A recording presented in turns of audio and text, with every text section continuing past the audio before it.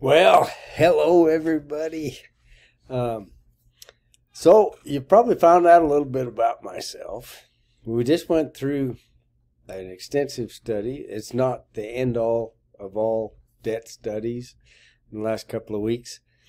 And you're probably at least noticing some of the things were some hurdles in my business life. Doesn't mean that they're all the hurdles that you'll face when you go into business by any means.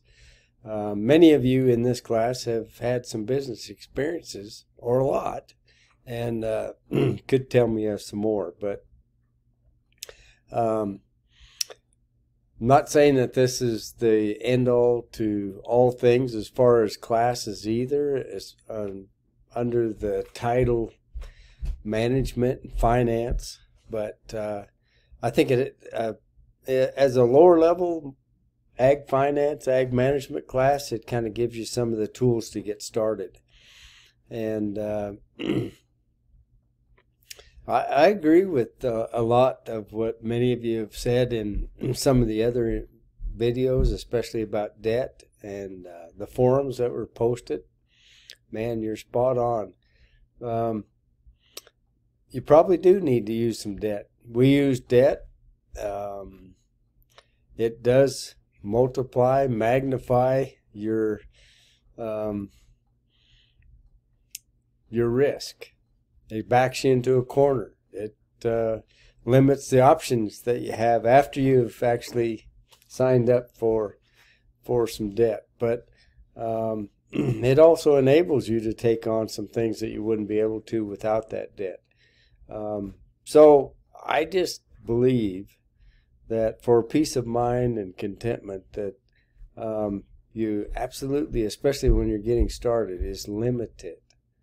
Think of the initial portion or phases of your business. And I don't know what stage you're in. You might be in a growth stage or a startup stage versus a mature stage.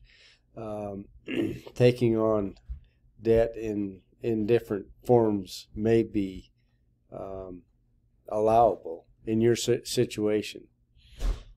Just use it surgically. And there's a whole bunch of pitfalls, as Dave Ramsey has talked about, that can get you caught up, and you can get caught up in the middle of it. We're facing some economic times that might even change how we view some of these things. So we're living in extremely interesting times economically. Some of them we agree with, some we don't. But most of it we don't have a lot of empowerment over. And but we can control our, not saying control, but we have a very great influence on the people around us, in our community, in our families, and that sort of thing. And you want to be I'm sure most of you, if not all of you, I'm sure want to be a positive force in all that. We're going to talk about hiring and firing. Believe it or not, I had trouble on both ends of that, which I think is pretty common. It's never mentioned in a business management class that I ever took. So I've got a unit on it. It's one of those things that you'll learn the more you do it. It's a skill set that will help you. I think I got pretty good at it towards the end of some of the businesses that I was involved in. But you got to just stay on top of it. You got to learn. And you're going to learn that I basically was on the hire or looking for people all the time. Not because I needed them, but those special people that are going to, work like an owner within your business don't come around all that often, even if you've got lots of applicants.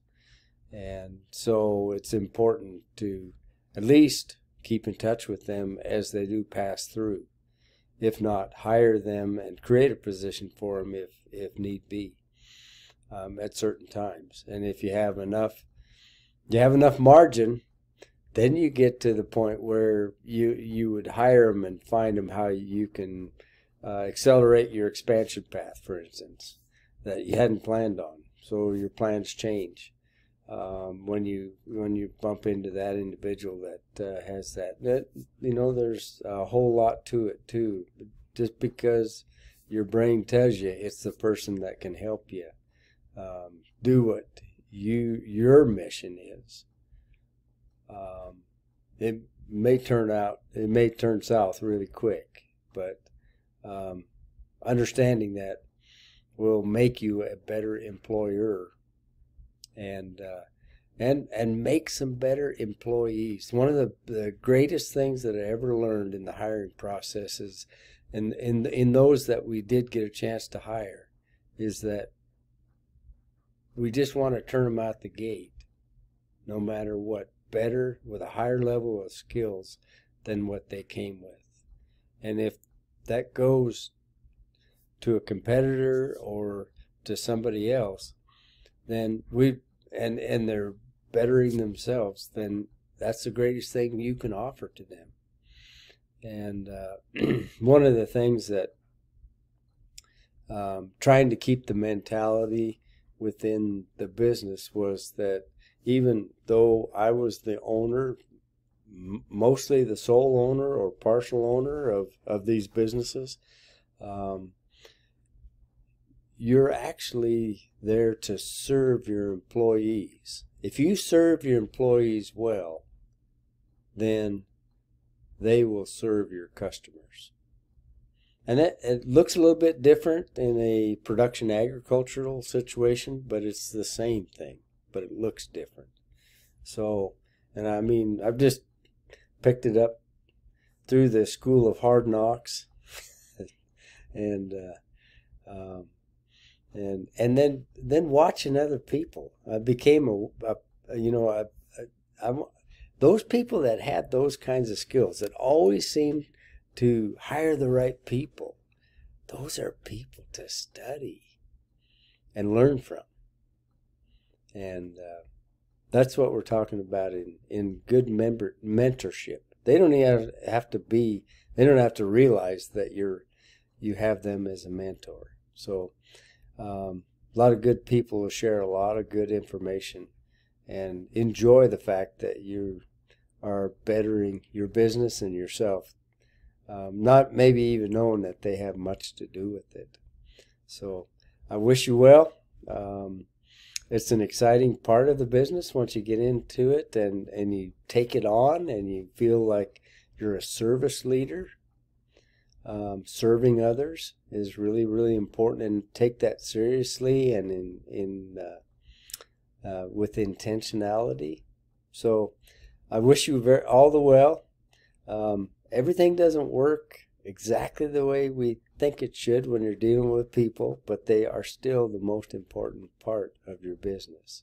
Your family, your friends, your employees and staff, and what we like to refer to as our team. In order to be really effective employees, they have to be treated like a team member. I found that out, and just want to transfer that to you.